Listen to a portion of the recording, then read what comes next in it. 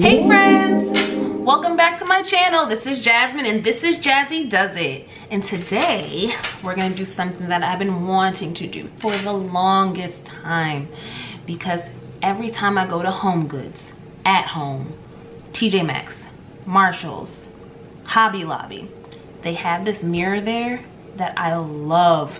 It's got the diamonds all around it. I'm sure everyone has seen it, and it would look beautiful in my beauty corner. So what did I decide to do? We're gonna DIY it. We're gonna make our own, because at these wonderful stores, it's $200. $200. I don't wanna spend $200. You don't wanna spend $200. So today, we're gonna spend $40. $40. $200? $40. $200? $40. I'll take $40 for the one, Alex. Thank you. So we're gonna get all of our materials together. I got most of my materials on Amazon. That's where I found them all the most inexpensive. And I'll put all the links below on what exactly that I bought. So let's do it. Let's get started. Okay friends, let's talk about the things that you're gonna need for this project. Of course, you're gonna need a mirror.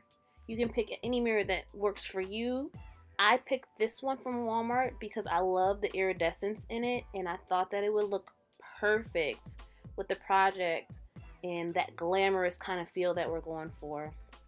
I also picked up these acrylic gemstones from Amazon. They came with 480 in a pack. I was like, that's perfect. I couldn't pass up that deal. I also got these adhesive gemstones right here from Walmart. I picked these because their iridescence too would match the mirror perfectly, and I got 4 packs of those. I got this diamond ribbon, some glue sticks, some E6000 adhesive. Of course, you're gonna need a glue gun, and I got some tape. I bought 6 foam poster boards. I spray painted 2 of them silver, because that's what I wanted to be on my top layer of my mirror, and you'll see what I'm talking about. I almost forgot to mention that you're going to need an X-Acto knife to cut through the poster boards, and you're also going to need a straight edge. I got this yardstick from Home Depot. I've had it for a while now. You can go pick it up from Lowe's or Home Depot. Usually they're about 50 cents, and sometimes they're even giving them away. So don't forget to get your X-Acto knife, or box cutter will probably work too, and a yardstick. The first thing that you're going to do is you're going to put your 2 boards together, and you're just going to tape them the long ways together. That's pretty self-explanatory, so that's what I'm doing right here, is just taping my 2 boards together.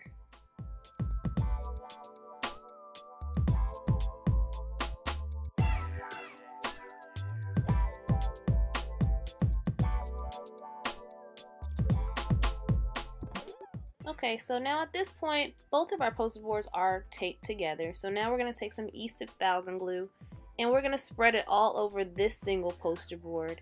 You want to make sure you get it all over that board, because ultimately this is the board that your mirror is going to be stuck to. So you want to make sure you have a really strong bond with the other boards.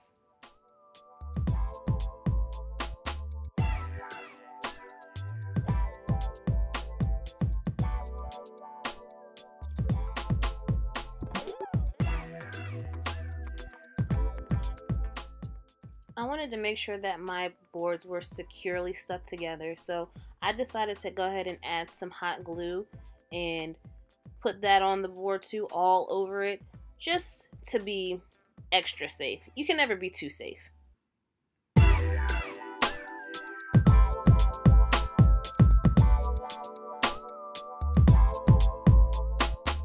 Now just flip your board over and line it up so that it's evenly matched with your other 2 poster boards. And you're just going to want to apply some pressure to make sure that it's nice and secure.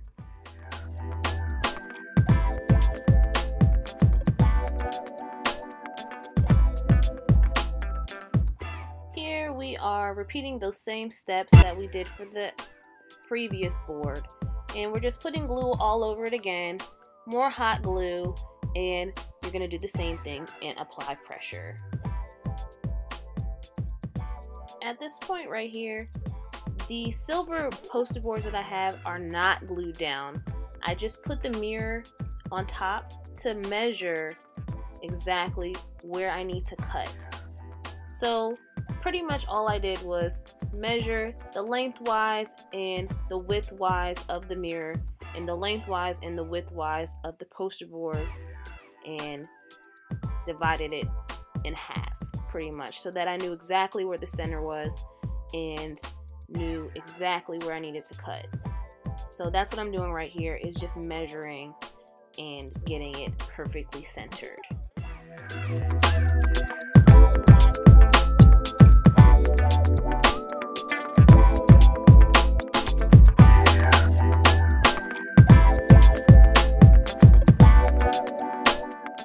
Now that it's perfectly centered, all I'm doing is taking my pen and I'm just tracing the outline of the mirror, so that way I have perfect guidelines for where I need to cut my boards.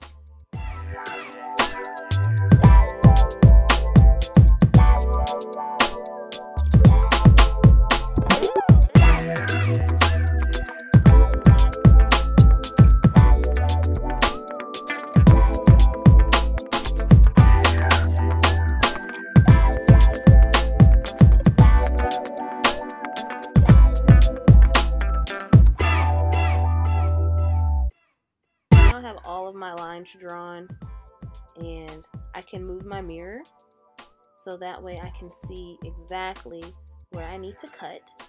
So here you are, you can see the lines that I drew here, here, here, and at the top.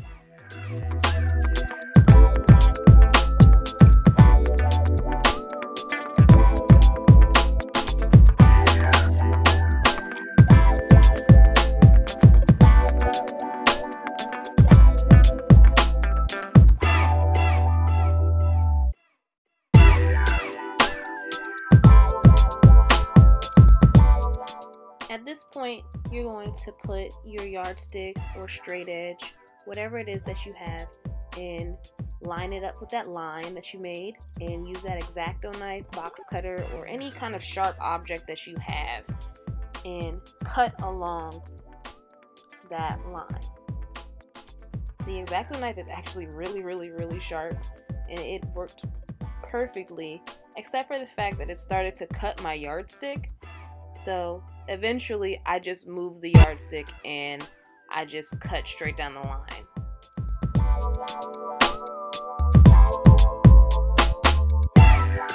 Yeah, so this is the part where I actually just said screw it and didn't use the yardstick or straight edge anymore and just free-handed it, and it came out pretty good. I obviously can draw a straight line.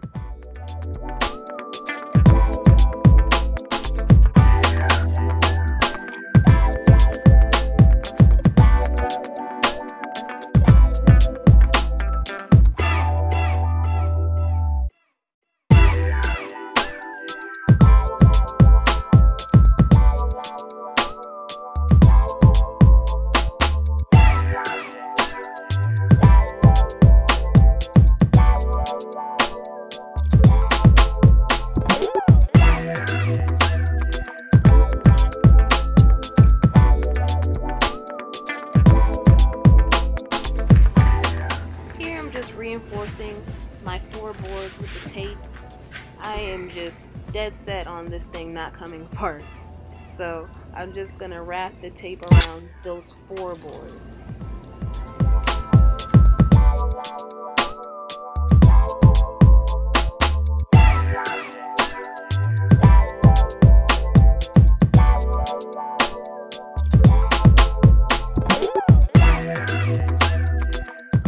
Now you're going to grab those 2 pieces that you cut, and we're going to line them up, make sure that they align perfectly, and also that our mirror fits perfectly in that space. You want to make sure that it's kind of like a frame around your mirror. It's just going to sit right in it.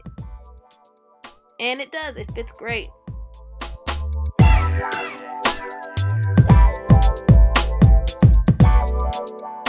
Now we're gonna remove those cutouts and we're gonna glue them down on all sides. You're gonna use that E6000 adhesive glue first, followed by some hot glue to make sure that it's super secure. You know, I'm all about securing this frame.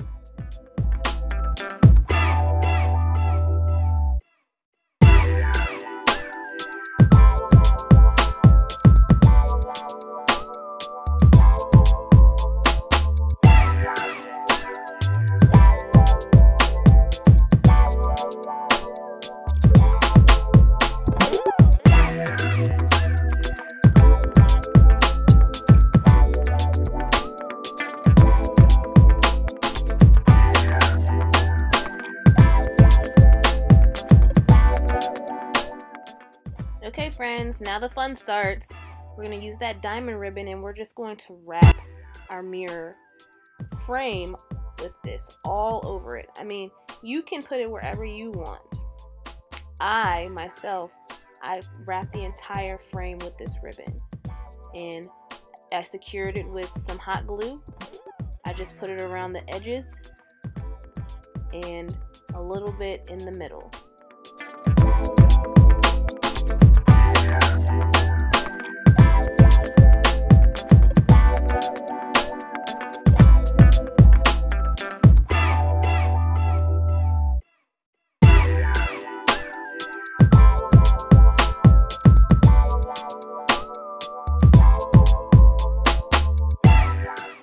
Okay, so here's a better angle so you can see exactly what it is that I'm doing.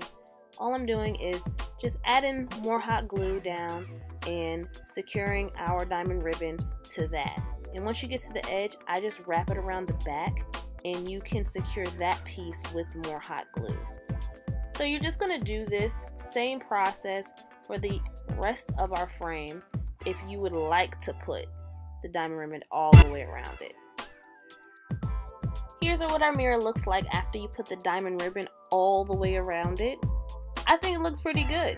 I think it would look pretty good with it just being like this. But no, we have to be overachievers and individually put these little rhinestone acrylic beads all over it. So let's get started on that. Woohoo! We finally made it to the fun part. So what we're going to do is we're going to make a pattern. We're putting down one of those acrylic gems with one of those adhesive gemstones. Yes, they're called adhesive gemstones, but they do not stick to our ribbon, so we do have to hot glue those down too.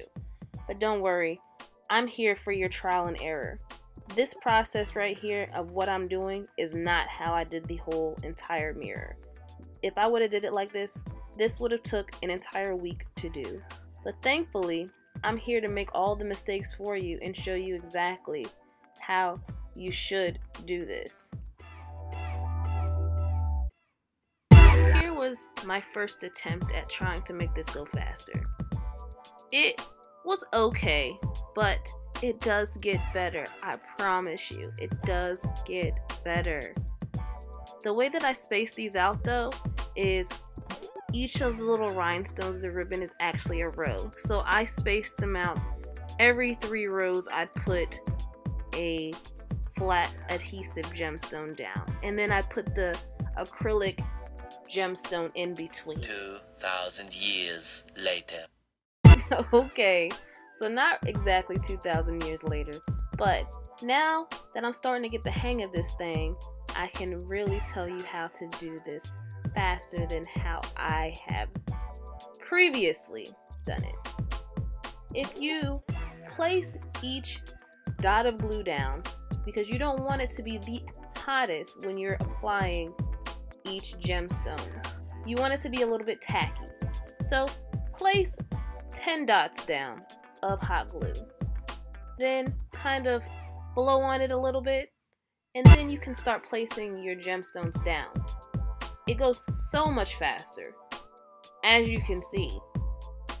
And you're going to repeat this process all the way around your mirror for as many rows as you'd like. I did about 4 rows on each side, and 7 rows on the top and 6 rows on the bottom. I pretty much just used all the gemstones that I had. I didn't want to waste them. I paid for them, so I said I was going to use them. And I actually like the way it came out at the end. Here's another example of how I placed each gemstone. Again, you're just going to put a dot of glue under each alternating gemstone, and then you're gonna kind of let it dry for a few seconds so that, again, it's not the hottest when it first comes out because it moves around too much. You want it to be tacky. And then you're just gonna place your gemstones on top of those glue spots.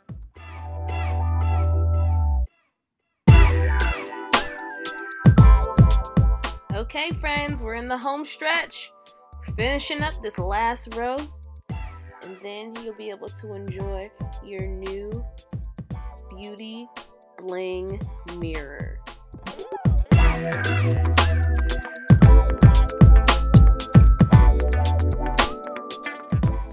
And here it is. Don't you just love the way it looks?